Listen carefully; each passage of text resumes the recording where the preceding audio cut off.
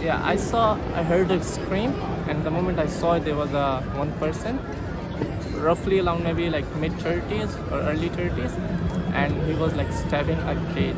Yeah, so I saw that he was stabbing a kid. I jumped on him, hold the hand in which he wasn't having a knife, and I just put him down on the floor and just hold him and kick the knife away from him. And then a couple of more people joined as well, and we just hold him until the police came.